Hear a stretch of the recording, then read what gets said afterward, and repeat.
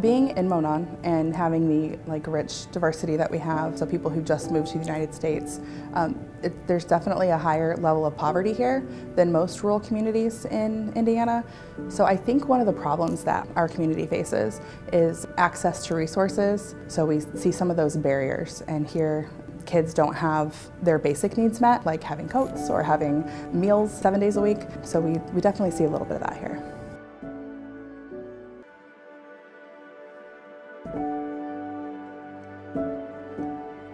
I'm Kim Payne, and I'm the plant clerk here at Monon US Aggregates, and I've been here for almost 10 years. We started the warming tree approximately 8 to 10 years ago.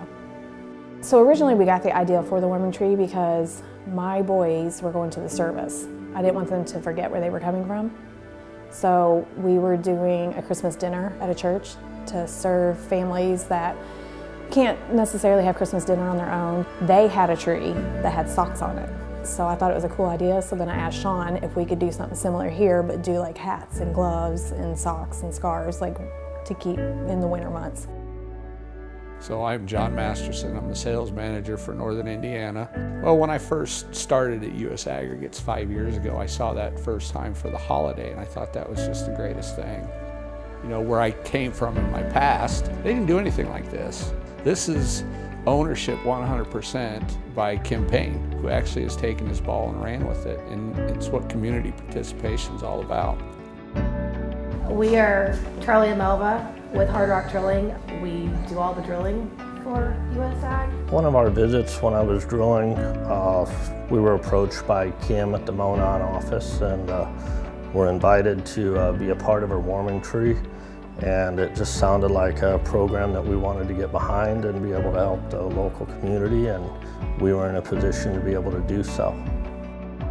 My name is Sarah Stenson, and I am the school counselor at North White Elementary School. I opened the box and I felt like Mary Poppins, like when she opens her bag and she just keeps bringing stuff out. I mean, there were coats, there were snowsuits, there were some backpacks, there were hats, there were gloves, and it just kept coming and coming. I had no idea you could fit as many coats as were in that box inside of a box that size. I was very fortunate one year. Kim let me hand some stuff out for her. We were busy, and I was able to take some to the schools, some to the churches, and you know, it's very welcomed, and it's great to see the adults happy, but the biggest thing is when you see the kids. So it's when the kids come up and tell you thank you, whether they give you a hug or shake your hand, and you know, it's sincerity. I mean, I would say within 2 to 3 weeks, all of that stuff had already been given out to all of our students. So I was like, oh, US Aggregates is a really integral part of keeping our kids safe and warm in the winter. When you're leaving work and it's cold out and you see kids walking around with those same coats on, you have to smile just a little bit to think that they're probably walking around not freezing right now because they got something that they needed from the collection that the community put together.